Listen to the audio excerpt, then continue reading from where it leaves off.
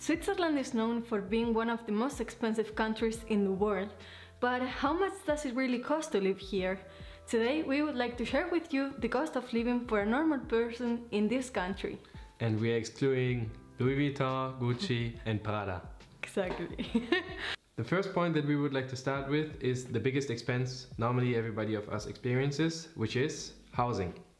In Switzerland and especially Zurich, the salaries are quite high and therefore also, which just makes sense, the price of renting is also very high. So we have to differentiate between 2 points. Either you're a student or you're not a student. If you're a student, the universities here in Zurich offer specific houses or housing to you, which are like either a room in a shared flat or your own apartment. And with this said, the cost of this apartment or room in a shared flat can range from 700 to 1,600, depending on how big it is and the location it also has for sure. But what if you're not a student? If you aren't a student, you don't have this offer because these houses are really specifically reserved just for students.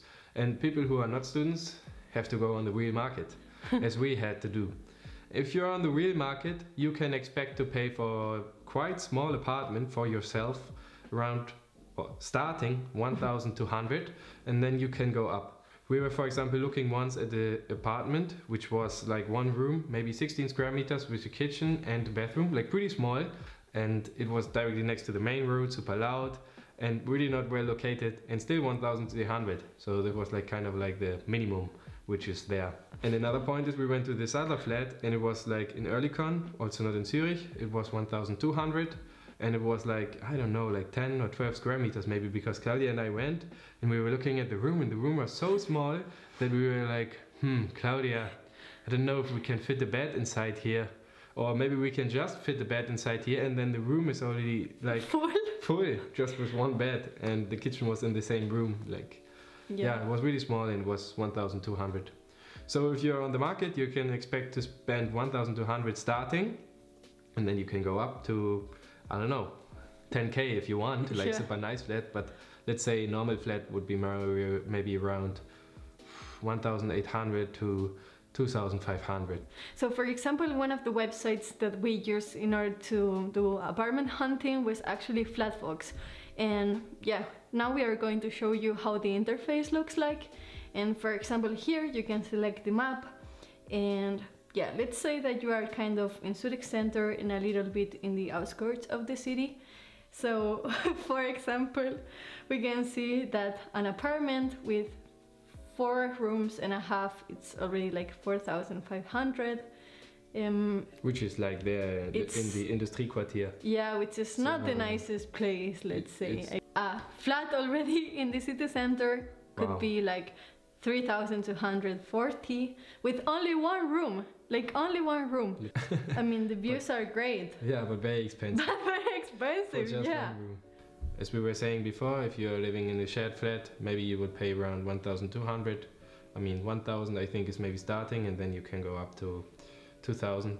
If you're expecting maybe to buy a flat here in Zurich, like just be aware that it's quite hard even for locals to buy a flat, and usually like the numbers of the price are around 1 million francs for even like a normal house. Even our house is like 1 million, valued in 1 million, which is quite crazy because this is not a villa or anything like this, you know, it's just like a small apartment with 2 rooms. And if you want to see actually the tour of our apartment, you can watch it here. So as you can see, as we have talked about in the beginning, is that when you search for a room in a shared flat, you will spend around 1,000 to 2,000 depending on location and size of your room and how many roommates you actually want to have. And if you look for an apartment for yourself, which for 2 rooms or more, you will spend, as you can see, as we showed also, again depending on the location and so on, around 2,000 or more, like 2,500 or also 1,800 is possible, but I would say 1,800 is maybe minimum you would have to spend. If you enjoy watching this video so far, please consider subscribing and give us a like. And let's go on with the next point. The second point we would like to talk with you about is the price of food. Actually, when we came here, we got quite surprised about how expensive some simple things can get, such as milk, eggs and bread. For example, we can take a look to another big supermarket here in Switzerland called Migros. So for example, let's first take a look to the price of eggs. Actually, if you come here to Migros, which is, as I said, one of the biggest supermarkets in Switzerland, for example, if you buy imported eggs, you will get like 15 pieces for 4.3 francs, which is quite good. But then if you move to the eggs made here in Switzerland, the price goes considerably higher. Like, for example, here 6 pieces of eggs that are also bio, they are 4.7 francs. For 6 eggs, like that's quite a price. Quite a price, I think so too. Yeah, but I think also Swiss really value that the products are made here locally, and therefore they are also willing to pay more. Yes, exactly. Supporting the local economy also. If we move on to bread, I mean, the price will truly depend on the type of bread that you want, right? But at least a bread, no matter what kind of style you choose, they will be minimum 2 francs. Yeah. 2.50. The next point that we would like to talk about is milk, like a very basic product. I mean, basically everybody of us consumes. It's like you buy this 2-liter can, 4 times 2 liters, and then you pay per liter 0.8 francs, which is like a very good price, also compared to other European countries, like not expensive. And I think this is also because the Swiss are subsidizing their dairy and their like local milk and cheese production, so they can keep the prices rarely or fairly low. As a Spanish person, I truly love vegetables and fruits. For example, here, a piece of avocado, 1.50. Yeah. Bananas, 2.75. Okay. 2 kilos of orange, 2.95. Well, it's okay, no? Yeah. That's also okay, I think. But actually, like a fun fact, for example, when my mother came here to visit us, like we were in the supermarket and I don't know, there was like maybe an apple and she was like, oh, the prices of apples are quite good. Like, I don't know, like 1.50 for 1 kilo. And I was like, not ma'am, 1.50 is for 1 apple, not the whole kilo. Yeah. We are vegetarians, but still we have to talk about meat because there's a lot of people who consume meat, and meat is normally also like a product people buy, and they're very cost sensitive towards that product. As we can see here, like maybe 500 gram of minced meat cost 10.70, so per kilo 21. I think that's expensive. I don't know exactly, but I think that's expensive compared to Germany, if I remember correctly. I haven't bought meat for a long time, but I think, and also what I've heard from other people, is that meat is very expensive. If you're a meat eater and you can compare these to the prices in your own country, I'm pretty sure that you will say that this is like a high quite price. High. Yeah. But we never buy meat, so we don't know 100%. So in total, we can say that if you live in Zurich and in Switzerland, you might spend for your food per month from 400 to maybe 1,000 francs. And that heavily depends on what you buy. As you have seen, we have there like very different like prices for the eggs, for example. They were like, it's a big range. So also your spending can have a big range from, I would say minimum you spend 400 franc per person. And then you can go up to 1,000 if you want to buy more organic stuff, if you buy more meat, and so on. Yeah, and it also depends on what kind of supermarket you like to go. You know. Like, for example, you have here in Switzerland like Migros and Coop, which are kind of the highest standard of supermarket, or you have more like Aldi and Lidl, which are considered or seen here like not super great supermarkets, but actually, like if you are from Germany or from Spain, Lidl is a really good brand as well. The only thing that I see that changes more is kind of the experience that you have in the supermarket. Like Migros is maybe more nicely decorated and Lidl is like, I don't want to go to the supermarket now. But yeah, price-wise, it makes a complete whole difference. Makes a big difference, yeah.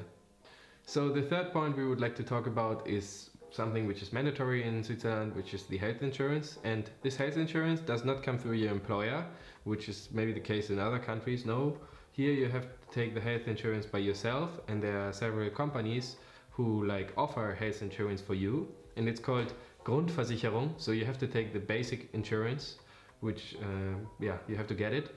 And It's always the same. Doesn't matter which like provider of health insurance you take. They all have kind of the same service they provide, but still they have different prices. And therefore, there exists this website called Comparis. Unfortunately, during the creation of this video, and also during the whole week of the creation of this video, we have tried several days during the week, this website was not available. But luckily there are also other websites which are basically doing the same thing as Comparis. And one website which I really enjoy is called Moneyland. So I'm just placing this here in English, that everybody can understand also.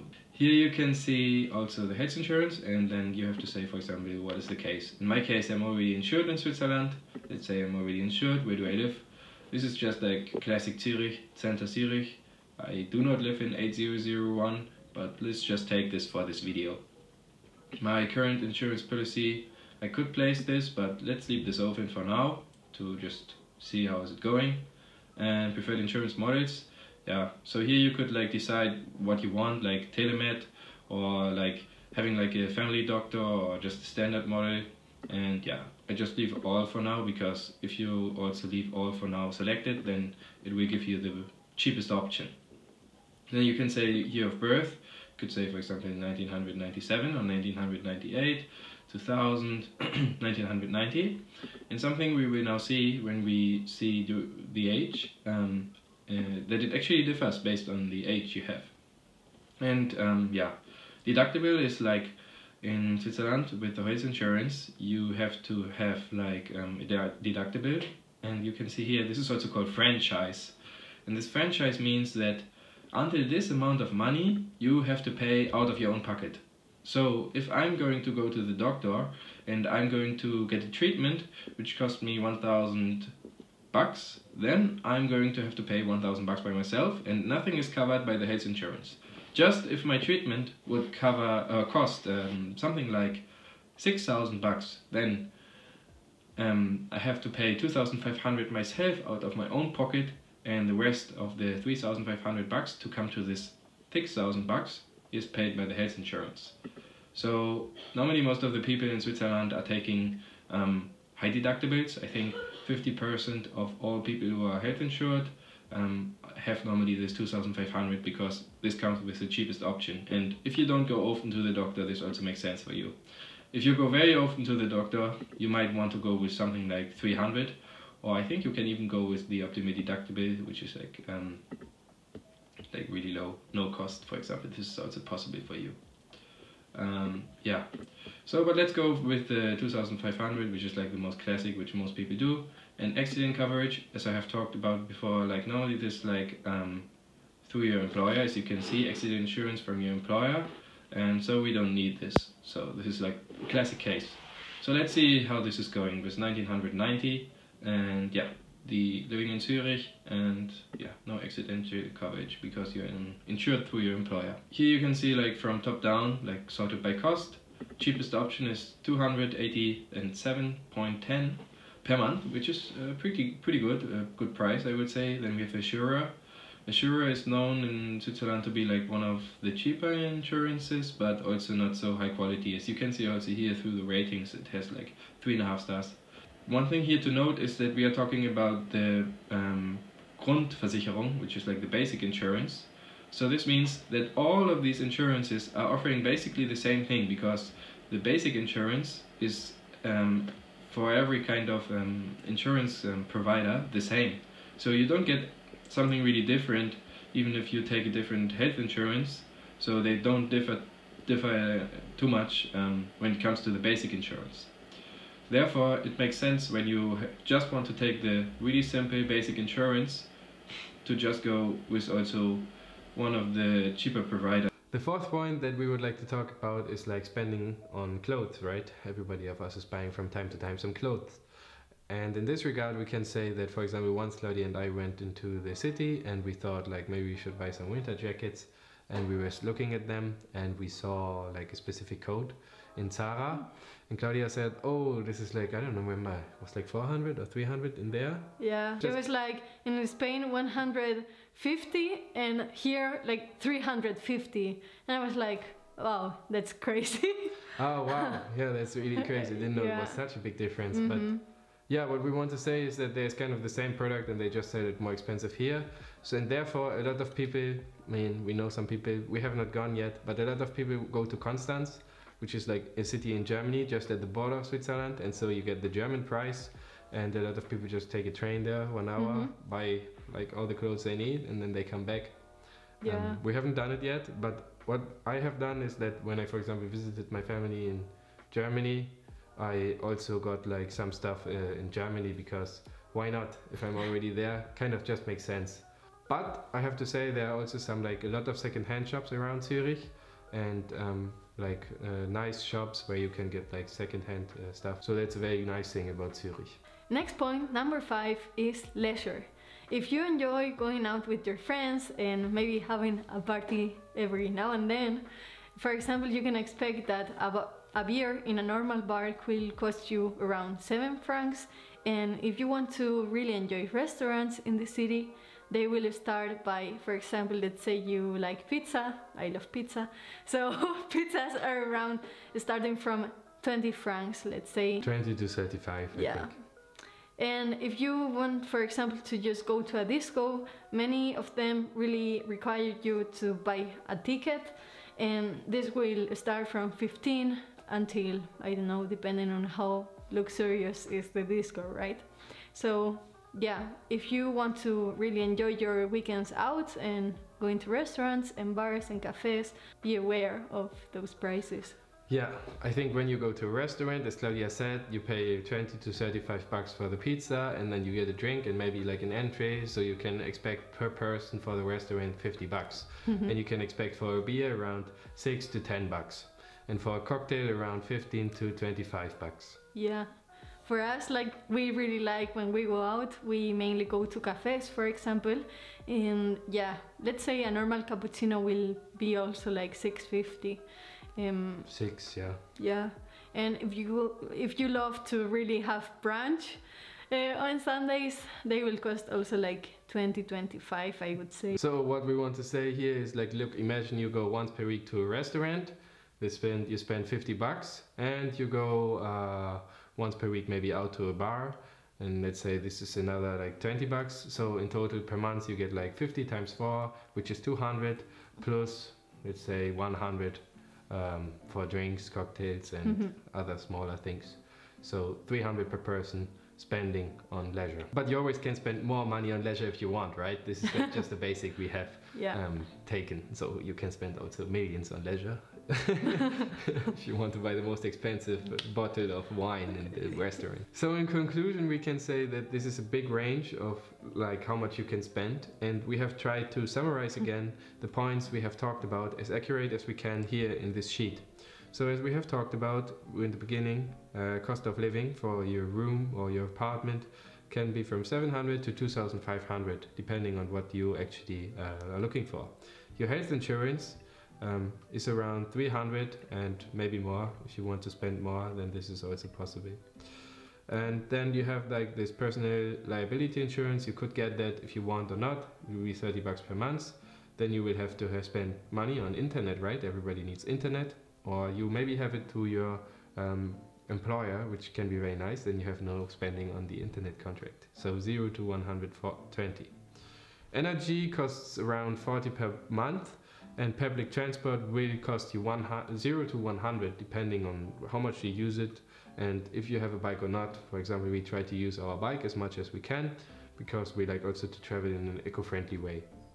Moreover, when we come then to the point of food, we saw that you can spend around 400 to 1,000 per month on food, and you can expect to spend around 0 to 250 depending on how much clothes you like to buy on clothes. And also on that you have like some personal hygiene, waste disposal and so on, which will be like 30 bucks per month. And then on top of that, leisure, okay, 0 to 500 we have said. If you don't go out at all, for sure you have no spendings, but if you'd like to go out and you go often regularly, we would say like 500 bucks per month.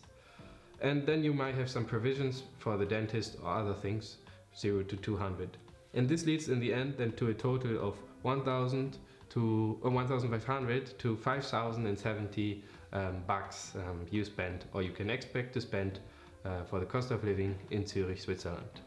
Yeah, of course, like your cost of living will depend, of course, on what kind of a standard you want to have in your life, right? Like if you are a person that every weekend goes out to a restaurant or to that party and disco, your expenses will be higher than those that maybe have a more minimalist and frugal life.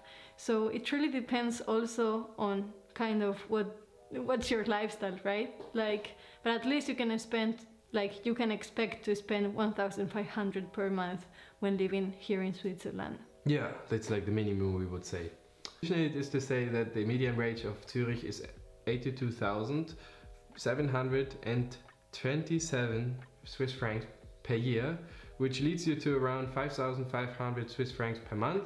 And as we have seen in our calculation, even if you spend like a lot, which is 5,070, you might still have like a small amount of money over to save. So definitely possibility for you to save some money also when living in Zurich and yeah, living a high standard of life. Thank you very much for watching this video. We hope you find it useful, and if you are truly interested in maybe getting to know more facts about Switzerland, let us know down below in the comments and we will be happy to create more content for you. And this said, we hope to see you next week. See you. Bye.